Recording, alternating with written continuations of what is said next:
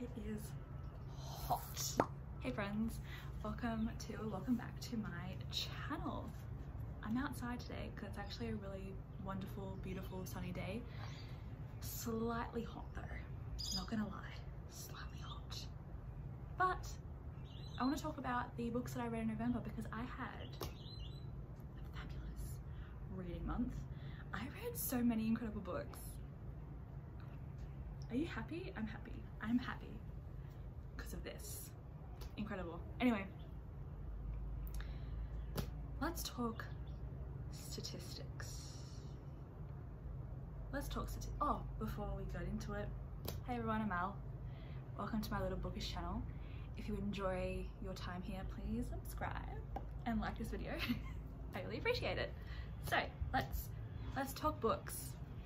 Okay, so in the month of November, I read a total of 14 books. One of the best months that I've had recently.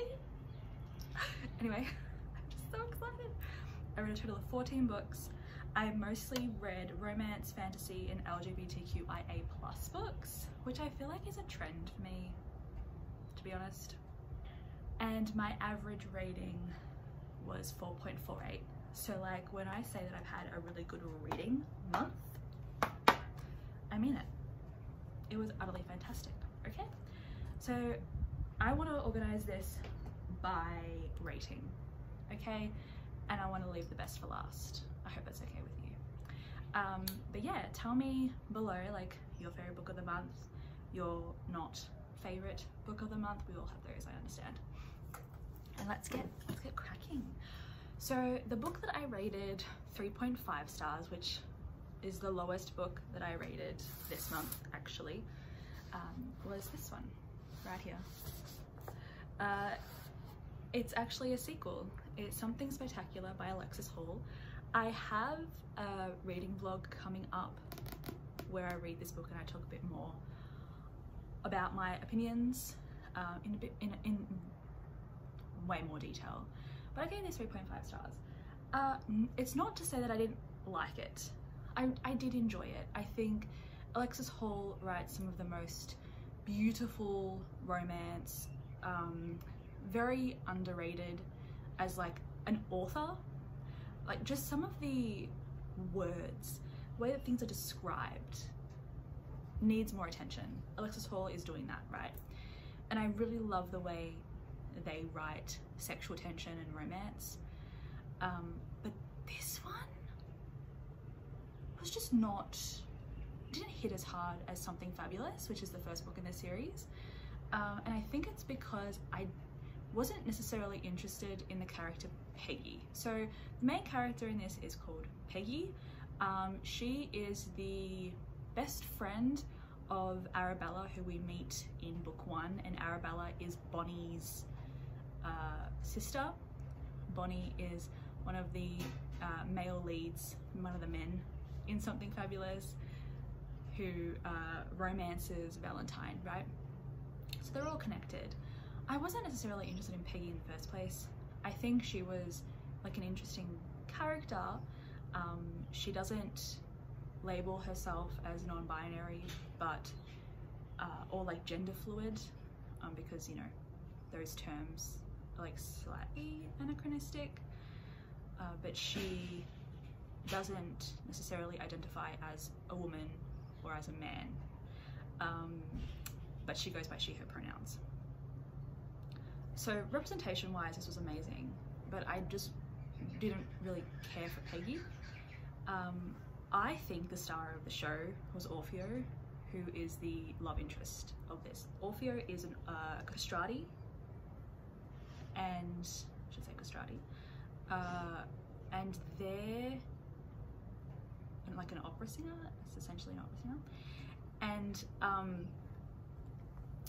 they were just fantastic. Like their story was so interesting. I wanted more of them, and I didn't really feel like we got a lot of them.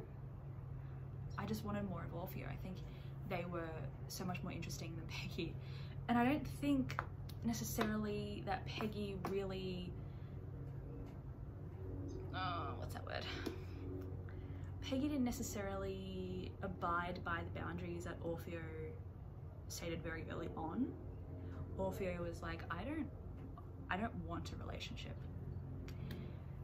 And Peggy was like, oh, come on. And she kept on kind of butting heads with Orfeo about that, and it's just like, babe, like, it's not, I think it's supposed to be romantic, but it's not. Listen to your partner. All they want is just a good time.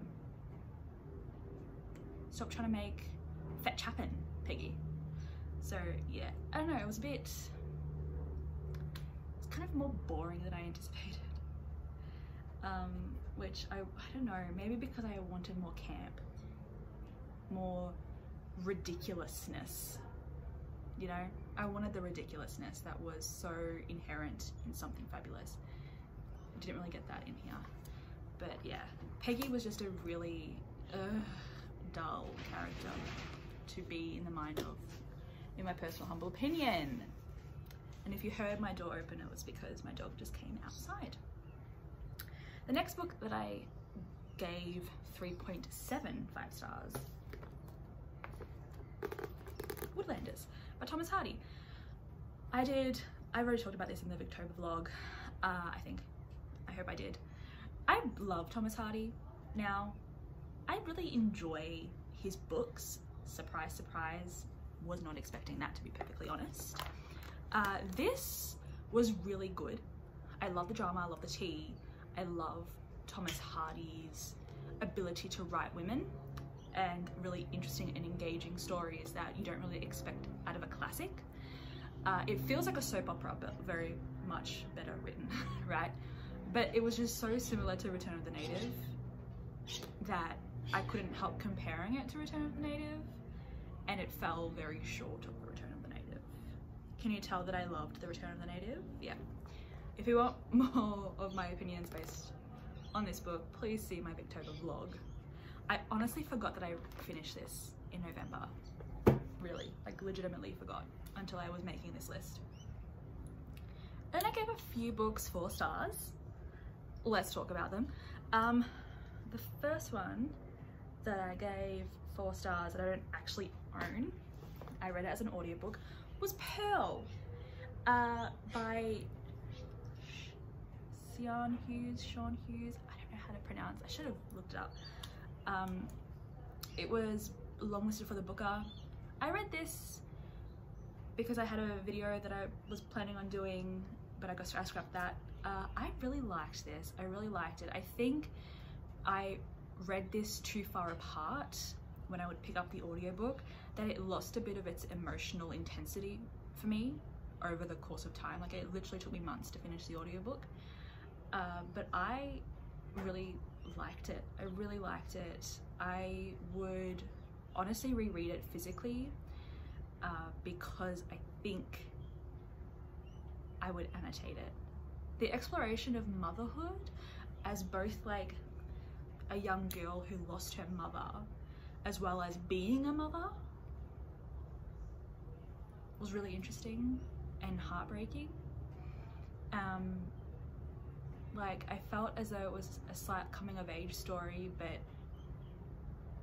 doing that within like the framework scope of being in like constant grief. And it was just really good. It was just really good. I think I teared up a few times. I might have cried in the beginning, to be honest. But yeah, I definitely cannot wait to see what Hughes does. That was weird. There's like a light, as you can see. I cannot wait to see what Hughes does in the future. But the audiobook was good. I just took too much time in like picking it up and stuff because I wasn't necessarily gravitating towards it, which is why I think I gave it 4 stars. I wasn't excited necessarily to pick it up. It was just there when I wanted something to listen to, if I was on a train or if I wanted to do housework and like listen to something. So it was good and I would recommend it. Who would I recommend it to? It does feel like a book that people who like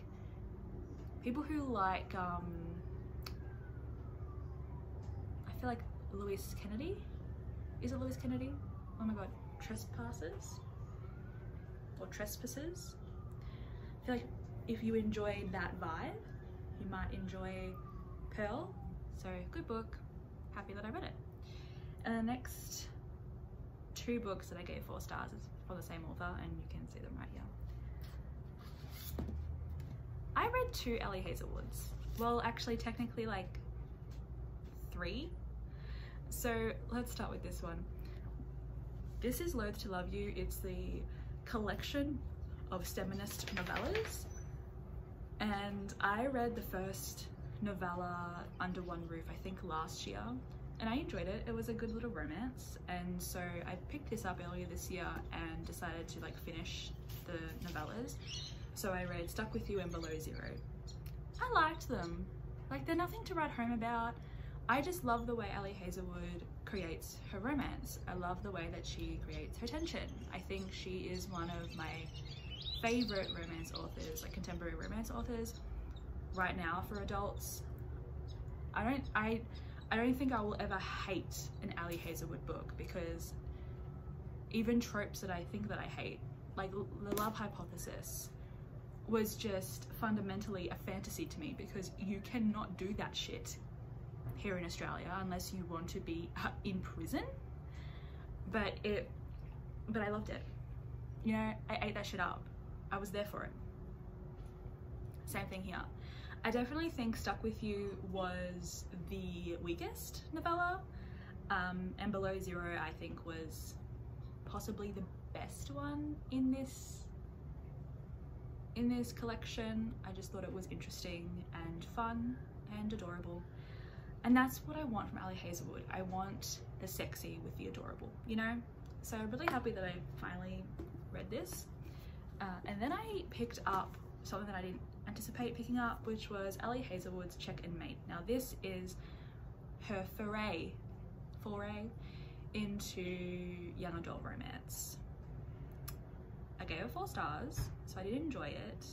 And again, there is a reading vlog coming out where I talk a bit more about this in depth. It was good. But the main character, Mallory, it got to a point where she was annoying the fucking shit out of me. Like, she just was trying so hard to be annoying that it became so much more frustrating to read as the reader. Like, you're making your own issues, right? And yeah, I don't know, it was just fine. It was good. I just think that Ellie Hazelwood for me will always be an adult romance author. I think you can do so much in terms of like emotional nuance, and you can think about things and have characters reflect a bit more critically on things as an adult than a young adult. And now Mallory is what, 18, 19, and she acts like that, right? So it was kind of a, and I think because I read Loathe to Love You and then I read this, I was still very much in adult Ellie Hazelwood romance brain, and it was, yeah. But like the idea of the chess and like rivalries but not really, he falls first, like that was really cute. Like, it was cute, but there was not enough time of them being a couple that was really on page. You don't really like care about their relationship. It just needed a bit more like domestic fluff, right? But I did like the way it ended, because an issue that I have with young adult romances is that it's very easy to be like, and everything's happily ever after. It's like, bitch, they're 12, right? In this case, it was kind of left open-ended. Like, it was like they were together, but they didn't really announce it to the world because they're, you know, these huge chess champions, and they're kind of in their own little lane and they're just like chugging along by themselves as a couple. And it's like this idea of like, yeah, like who knows what happens in the future, but like for right now they're together and they have been for the past however many years. And I think that was really nice. I think that was a really good way to like end a young adult romance. So I will pick up any other young adult romances that she does because it's Allie Hazelwood, but in comparison to her adult, doesn't hit for me. But for a young adult person, they will love this. Like, if you are a person who is a young adult, pick this up. Like, I think you will have such a great time. It is like relatable. It is, you know, very much situated in our contemporary times, and I think you'll also relate to that. Like, it's just a very well done young adult romance. Like, the fact that I gave this 4 stars is saying something. It's saying really, really good somethings, okay? And then the next one, the next one we're talking about is my 4.5 star reads. Oh my god. Okay, what do I want to talk about first? Let's do this one here. Wildfire. Wildfire by Hannah Grace. This is the sequel to Icebreakers. Now y'all know I'm a sucker. I'm a sucker for a sports hockey romance. I eat that shit up. Call me a basic bitch. I do not care. I love it. I love it. Okay. Anyway. So Wildfire is book 2 in that series, and we follow Russ, who is a character that we're introduced to in Icebreakers. He is the reason why some shit goes down, and he also has his own shit going down as well, and I loved it. So he goes in the summer, he goes to like a summer camp to work because he needs money, and he does not want to be home because his father is an alcoholic and his brother is never there. He's a rock star, his brother, just casually, and he just can't deal with it, right? It's a lot for him. So he goes to the summer camp. Unbeknownst to him, the woman that he had a one-night stand with at his like hockey bro party when they were saying goodbye to the seniors, she's there also working. And it's so cute because the one night stand happened and he doesn't really necessarily do that, and she was just like immediately interested in him, and she's like, this is unlike me. And they, you know, have the one night stand and it's amazing, but he spends so much time in the bathroom psyching himself up to ask her out that she thinks that he's trying to be kind to her, but like let her know that she needs to leave, so she leaves. And it's so cute. It's so cute. When they finally had that conversation, I was like, oh my god, I'm eating it up. I'm eating it up. I love it so much. So they go to the camp and it's really adorable. It's really adorable. The main girl character, whose name is Aurora, she has a lot of issues, and it came to a point where I'm just like, babe, for you, I think you need some psychological help, because I don't think that just like one conversation at the end with your dad like helped really anything. I need to reread it, but sometimes I feel like it ventures slightly into romanticizing mental health. Like Russ and Aurora both are dealing with their own issues and they have traumas associated with those issues, but it's kind of like glazed over. It's like, oh well, I have you, so I'm fine.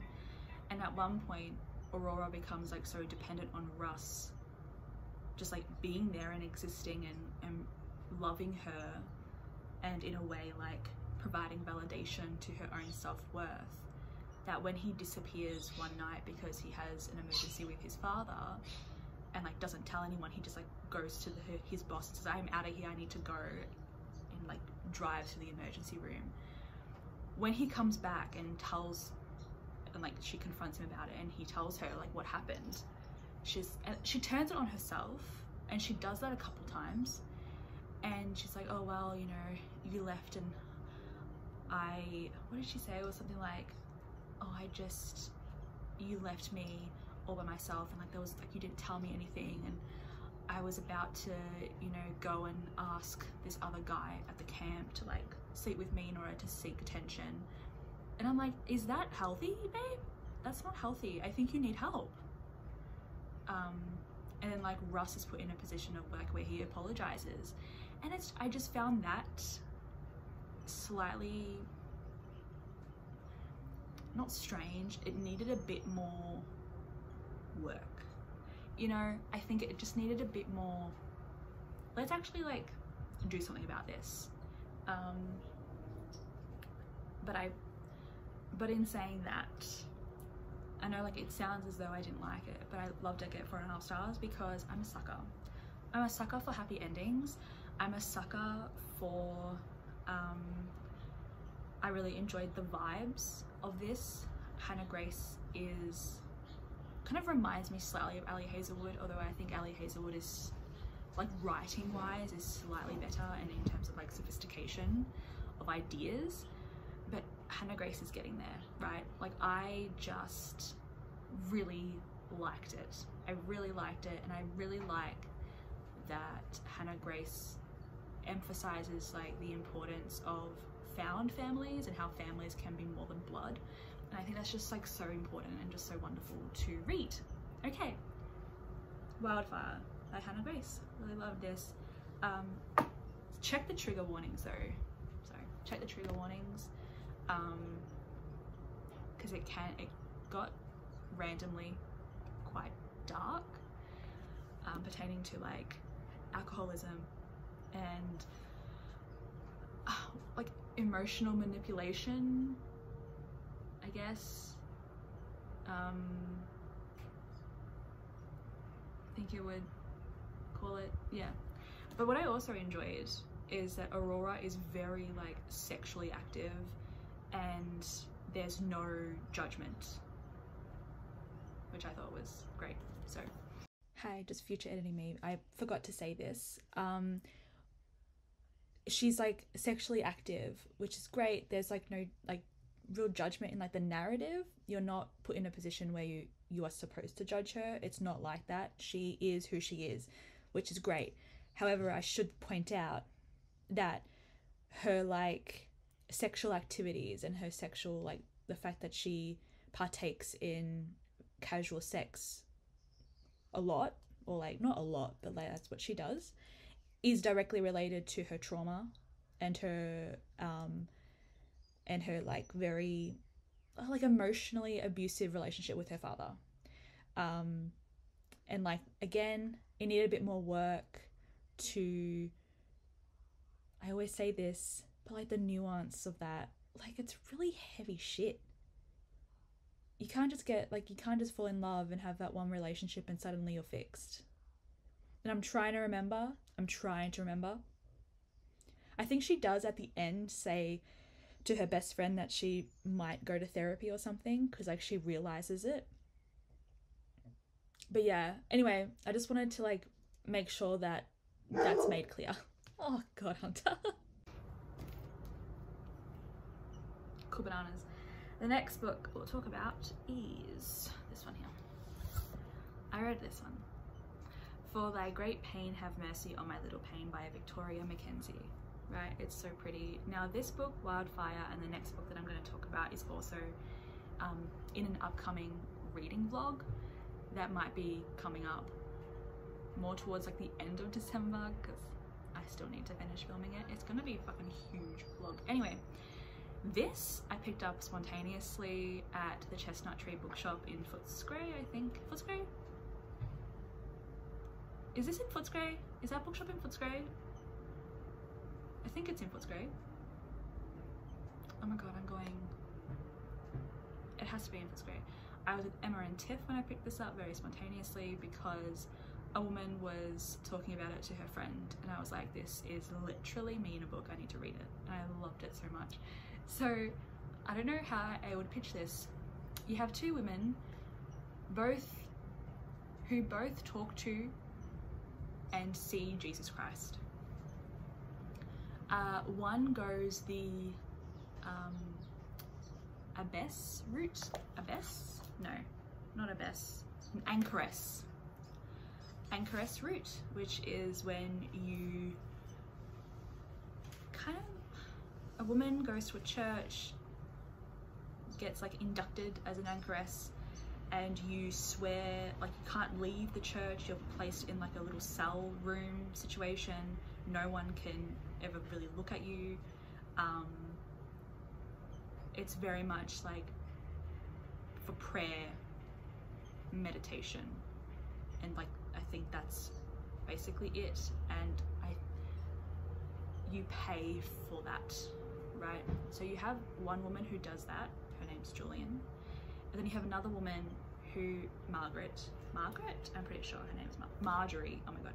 Marjorie has like 14 kids, has a husband that she cannot stand because she never wanted to get married in the first place. She kind of doesn't enjoy anything relating to marriage in the bed as a mother. It's not for her, but she has to do it, right? But she sees Jesus, and she's never been quiet about that, the fact that she sees Jesus, and so she goes out in her town and like talks about being able to see Jesus. And of course she has to be careful, women can't preach, and so she said, I'm not preaching, I'm having conversations. And she gets, you know, dragged to some priests and church officials who are trying to label her as a heretic, but because Jesus is talking through her, she is able to like answer all their questions quite perfectly. And it was really interesting. I really liked it. I liked the way it was written. It was written in like these sort of like fragments, but still in quite a coherent kind of story. Julian and Marjorie do eventually meet, and it's just beautiful. I found it quite beautiful. It is very much using religion and theology to commentate on the position of women and the way that they are controlled.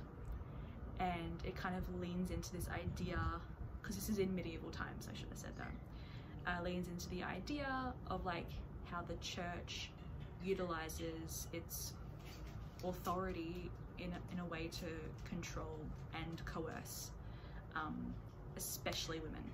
It was really, really interesting. If you don't enjoy very religious kind of theological types of stories, then don't pick this up. But it's a very short read. I read it in a day, not even a couple hours, and I thought it was just so unique and so imaginative that it was a hit for me. It was a hit. And the last book that I gave 4.5 stars was A Power Unbound by Freya. Now this is book 3 in the Binding trilogy. The first book was A Marvelous Light, the second book was A Restless Truth, and now we have A Power Unbound. This is the book where we finally get Jack's perspective. I really loved it. I love Freya Marsk's writing, I love the magic system, I love just the romance of it all. It's great, okay? It's such a great queer series, like queer historical fantasy series. Literally, okay? However, the reason I didn't give it 5 stars is purely because of the last, like, I'll say 70 pages. It was so anticlimactic. Is it climactic? Climatic. It was just so... Oh, is that all? Oh, okay. It happened so quickly. It's like, we've been building to this moment for 3 fucking books, and that's the end scene that you're giving me? Are you serious? Like, that's the scene. That's like the ultimate scene where everything is happening. That really annoyed me. It really annoyed me.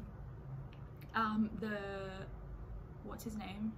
Alan, who is the romance interest and also one of the main characters, an aspect of his plot line, like he was working for the enemy and like he's kind of like a traitor, like and although his reasons for it is because they were, you know, threatening his family, it was very much pushed to the side quite quickly.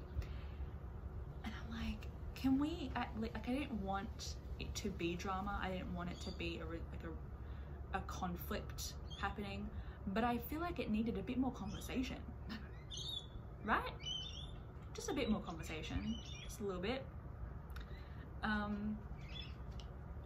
Yeah, but it was mainly, hey Hunter, it was mainly the like end action scene where everything happens. I was like, is really okay.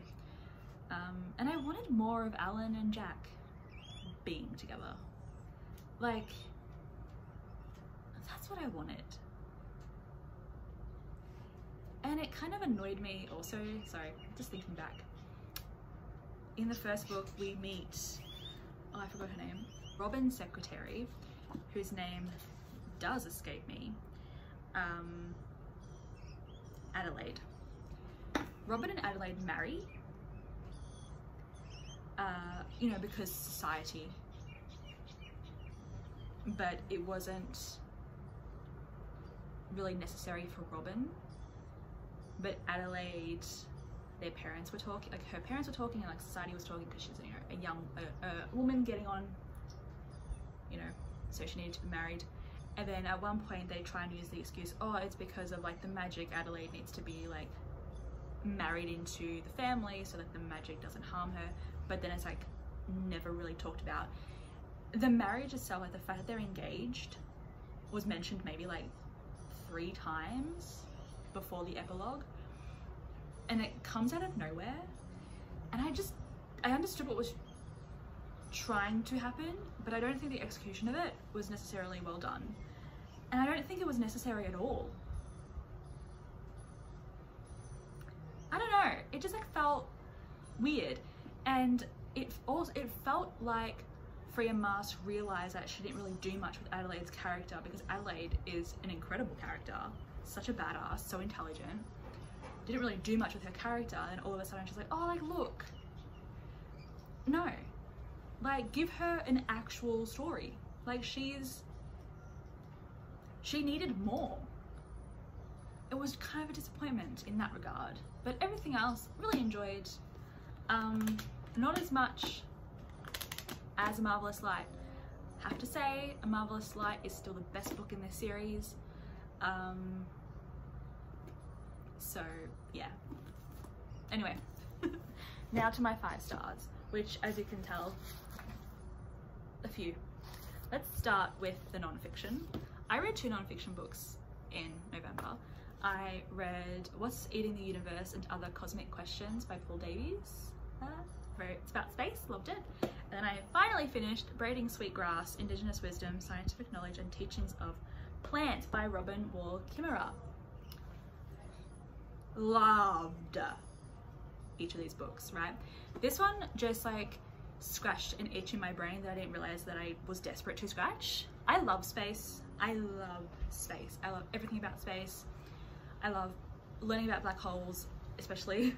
I find space so fucking fascinating, and this was such a perfect like reintroduction into space knowledge. Okay, it is accessible without being so fully like simplified that it has no meaning. Paul Davies is like a lecturer, professor, whatever, so he understands how to teach, which I think is really important. And it's just so good. It's so good. Every chapter is a question that he's been asked, basically, or like questions that he sees around that he just tries to answer. And a lot of the times it's like, you know, space is space. I just really love it. But other times it's like, no, like this is what this is. I loved it. I loved it so much. It's just so interesting, and I immediately went and got another like space book, non-fiction book to read, hopefully in December. I love space so much, and this is such a good book. I recommend this one. This is really, really good.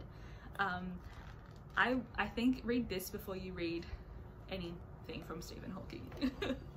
And then Braiding Sweetgrass. There's a reason why every person on the planet in our universe loves this book.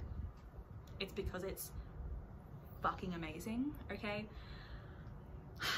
I love this book. I love this so much, and if I had finished this before I filmed my cozy books video, this would be a cozy book. This would be a cozy book. Read this, read this, read this, read this so much. Read this right now. Please do it. I love this book, which I've already said. Every time I would pick this up, I would cry. Not in sadness. Actually, no. Yes, in sadness, but also just in pure awe of how the author was able to, you know, to write, to like put forth these ideas in a way that evoked such emotion, okay? Like, she would describe trees and make me cry about oak trees. So good. The author, Robin Wall Kimmerer, is a botanist and a science, like an ecologist, scientist, as well as an Indigenous woman. So the way that those aspects of herself met, like intersected and like created this, brilliant, brilliant. Okay, this is brilliant. I am not what you would call a garden girl, okay? This that you see around me is not because of me, okay? It is because of my mother. I do not get the green thumb. I am too full of doubt. I'm like, is the plant okay? Like, is this enough dirt? I don't think it's enough dirt, but I don't want to suffocate the poor plant. I'm watering this plant. Am I watering it too much? Am I not watering it enough? Like, what's going on? Why doesn't it love me?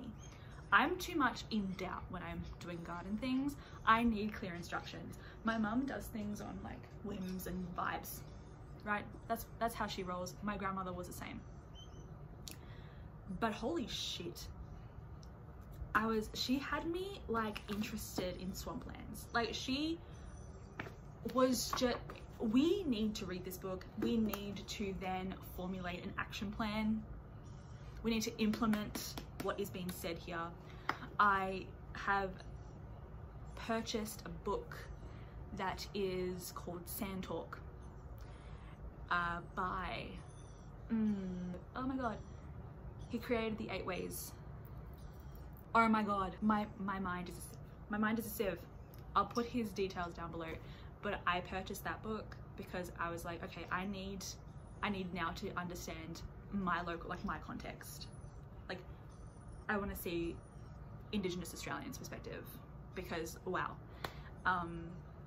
And like I read like Dark Emu and those kind of books as well, but I think Sand Talk is more along the lines of like Braiding Sweetgrass, of just like the combination of memoir and like actual scientific talk, or just like, I just find that combination really fascinating. I don't know, but the ability for Robin Wall Kimmerer to just write, everything is so poetic. Everything is like, every word on the page is deliberate. This book changed me fundamentally as a person. I annotated this like crazy. I read this on the train to and from work, and I would be crying on the train to the city because it's just so beautifully written, and it really changed the way that I understood the land. Yeah, so fantastic. Read it, pretty please. You won't be disappointed, I promise.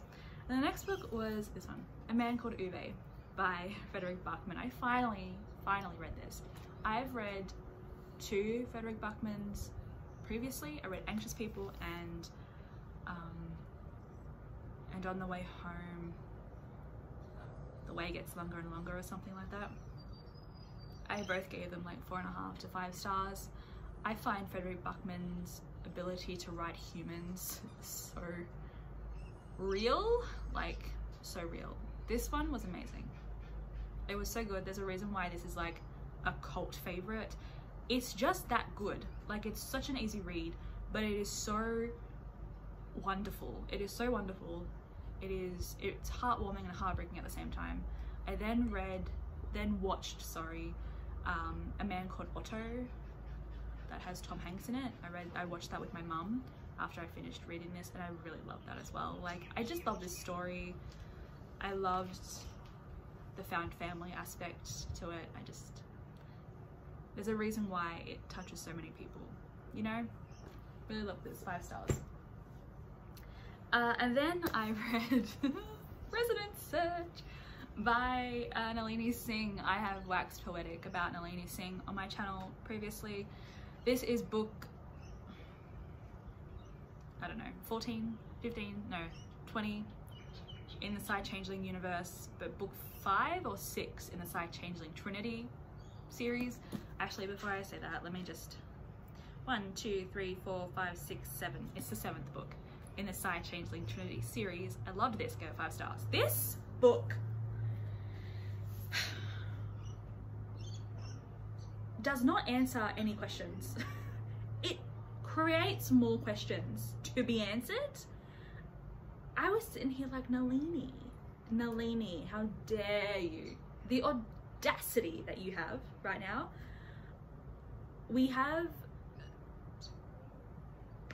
Do we have an extension of the politics? Kind of. A lot of things happen, but at the same time, nothing really happens. It's like a really interesting paradox in this book, okay? There's also like a random serial killer, who's a woman, by the way. We support women's wrongs. And she's out here killing people who remind her of her sister who abandoned her, who's like the main character in this book, Theo Marshall?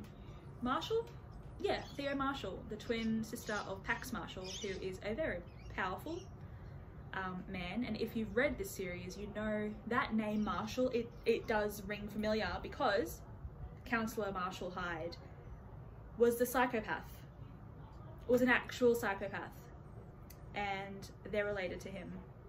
It's grandchildren. So obviously the changelings globally are very not happy to work with the Marshalls because of who their grandfather was and what his grandfather did to changelings, and just like Psy overall. But Theo works with Pavel, who is part of the changeling pack, the bear changeling pack in Russia. And so Pavel and Theo meet. It's kind of like an insta love situation, but I don't mind insta love in these books. I'm a sucker for it in Nalini Singh's Psy Changeling universe, because it's a trope that I love when it's done well, and Nalini Singh does it well. So like, there's these institutions around the world called rehabilitation centers, and they were used to essentially brainwash Psy. Now, if you don't know what the fuck I'm talking about, I've talked about these worlds in previous videos. So I'm pretty sure my cozy video that I put out recently, I talk about it. So like, go to there, because I'm not gonna sit here. I've already been talking for too long.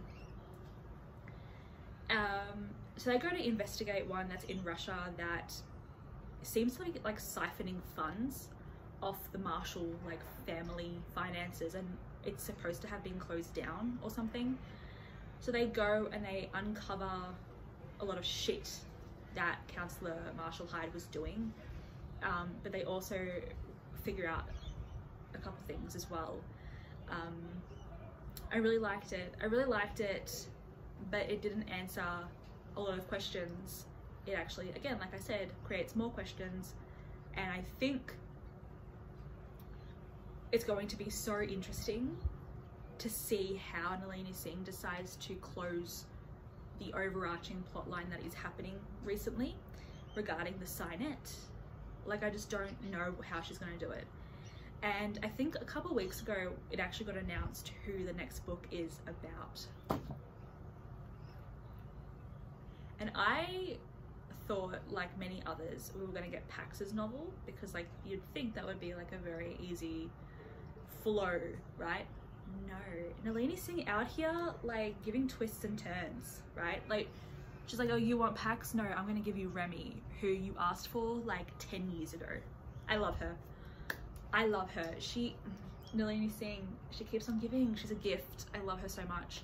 If you don't know, Remy is an alpha, like a leopard alpha of Wildfire, the Wildfire pack. Look at me talking as though these are real. Like, look at me giving you politics for like a fictional world. But Remy is, I'm pretty sure he's a leopard or like some sort of cat, right?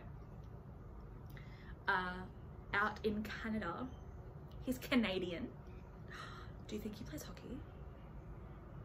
Oh my god, do you think Nalini Singh's gonna write like the first ever paranormal hockey romance? Please. Nalini, if you're watching this, please, can he just like play hockey? I'm pretty sure he's Canadian. Or did I just make that up?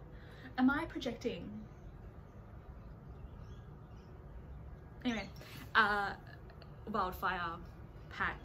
It's been a pack that we've been introduced really early on in the Side Changeling series, like the original series, and we've been wanting a Remy book for ages, but it's been so long that we obviously thought like that's never gonna happen, but bitch, it's happening. It's happening, and I don't know where's it gonna go.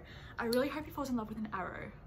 I want it to be a Sai because I want it to be an arrow. I think that'd be so cute. Arrows are like an assassination squad.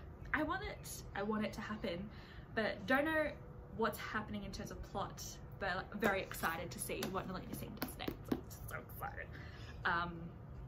Because she literally, this series is my comfort series. I want to reread them next year. I want to reread them. I love everything except for Tangle of Need. That book, dead to me. I pretend it doesn't exist. Like, I literally have every book in the Side Changeling series, like physically I own it, except for Tangle of Need, because I refuse to believe that my queen Nalini Singh wrote that. Anyway, it was because of the characters. Didn't like them, didn't like their story. It was annoying. Then I read Bookshops and Bonedust by Travis Baldree. This is the prequel to Legends and Lattes. Even though it's the prequel, do not read this before you read Legends and Lattes. Read Legends and Lattes first. Trust me. Listen to me. Okay? Don't read this first. You will not understand anything in regards to like the little nuggets that are sprinkled throughout that you're like, oh my god, that's how she does this and that's why she gets that. Like, you make the connections that makes the reading experience so much better if you've read Legends and Lattes. And the epilogue will not make sense to you if you have not read Legends and Lattes. So like, chronologically, this book happens before Legends and Lattes. But within the universe of Legends and Lattes, you need to read this after you've read Legends and Lattes, okay? Anyway, this was really cute. Get 5 stars. It was fantastic. It had an element, no, not had an element, it had elements, okay? It was giving everything, okay?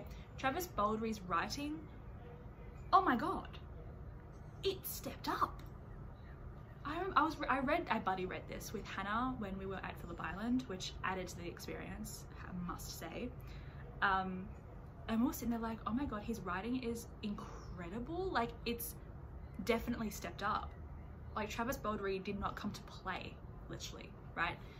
So Viv is younger in this one. She like just starting out basically as a mercenary. She gets injured. She is definitely a younger Viv.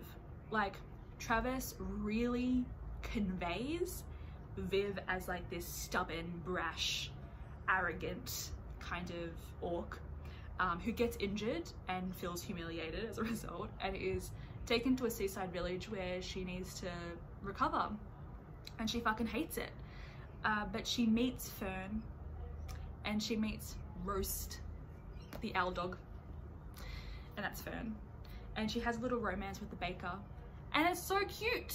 It's so cute. There's a bookshop that she helps like make a thing, you know, in the seaside town. There's also like a big bad that's woven through really well. It has everything in it. I just really loved it. It's so good. What I want now is, I don't know if it would be like a sequel to Legends and Lattes, but taking place after the epilogue, about what happens with the epilogue. Like, if I want the letter that is written in the epilogue to be the book 3 or book 2, the sequel to Legends and Lattes. You can add a big bad if you want, but you don't need to. We just want domestic fluff, okay? Travis Baldree, please. Anyway, I've been speaking for so long, my throat is hurting. The last book that I gave 5 stars might be a surprise to you.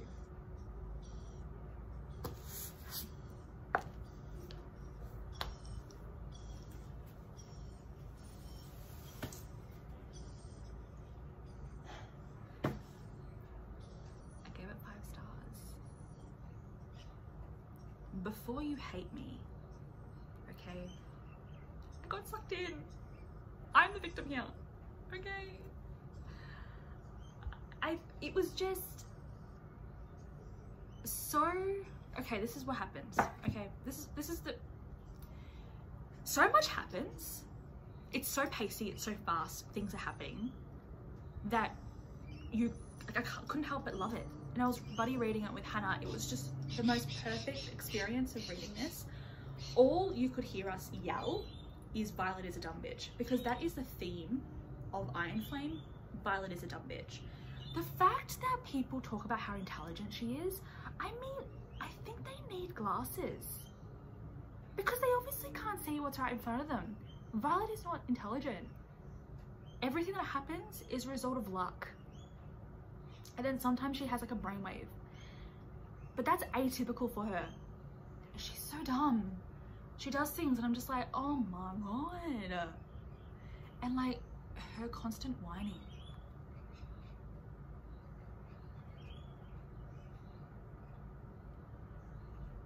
I feel like I threw the book. In my head I threw the book because I was staying in Phillip Island, so I didn't want to like harm the walls, right? So many times the frustration was building, right? But everything else, but it was good. And Daddy Zayden was even better. I'm a sucker for this. I think I said this when I talked about Fourth Wing. It makes me feel like a teenager. I'm just like so obsessed with it. When I'm reading it, I'm so sucked in, and I feel like it's just so provoking of emotions and like investment and commitment. Like I just fell in love with the characters, and I really liked the way that things happened, a lot of the twists and the turns. I don't like the way it ended. I think that was kind of really lazy as a plot point. But you don't read these books for good quality writing. So, just my humble opinion. But loved it. It reminds me of Sarah J. Maas. Like those types of books. Love it. Love it. I'm obsessed with it. And we got more dragons in this, which is what I wanted originally. Just more dragons. And we got really interesting dragon lore, especially towards the end. Did this need to be as big as it is? No. There was a really quick turnaround between Fourth Wing and Iron Flame, which I see online that people are kind of not annoyed by, but they're saying that maybe the lack of quality is because of that. I think the lack of quality was always there. It's just Fourth Wing had us all in a chokehold. But I gave this 5 stars. I gave Fourth Wing 4.5 stars because the author leans into that. Like, she knows, and it's fucking fantastic. What other author on the back, like the blurb, it's blurbed by a character. It's not even blurbed by an author. It's blurbed by the character Xaden. The geniusness, right? Like, she knows what she's doing. She knows what she's writing. I honestly didn't find a difference in terms of like writing quality and pacing and character development than in Fourth Wing, to be honest. They're very much the same. I actually thought that this did better in terms of pacing because something was happening always, and I really liked the focus on knowledge is power. I thought that was really good. But yeah, so like, I don't know what else to say other than I loved it, and we're gonna move on. We're gonna move on now. Okay. But I read this and I ate that shit up. I love the drama. And that is the 14 books that I've read in the month of November. Oh my god, I'm a month ahead. In the month of November, I had a really great reading month. I'm really, really happy with everything that I read, to be honest. I love reading. November was a month where I was just like, I love reading. This is why I love reading, and it's so good. December is good. I'm reading a really good book. I'm reading Bring Up the Bodies by Hilary Mantel, but because it's historical fiction and it's a literary novel, it is taking me for fucking ever to read it. So December's gonna be a bit more slow, but having a really good time. Having a really good time. Anyway, that's all. That's all that I read. I have stuff in the description box, various links to like reading lists and to like people's like Instagram handles that I think maybe you should check out, because we should be supporting, uplifting and empowering Palestinian voices right now, as well as educating ourselves. It's really important to educate ourselves, so check all that down below. I think they should still be working, but I'll double check. And as always, friends, take care. Take care, please. December is a fucking hard month. It really is. Like, why are we still working? The minute it turns to December, we should all be off, to be honest. Like, why do we work? Why do we need to make money? Why? So annoying. Anyway, happy reading. Stay safe, and I will see you, I promise, next week, and not take a random week off. I got sick, that's my excuse. Like, I actually got sick. It was an entire thing. Anyway, bye friends.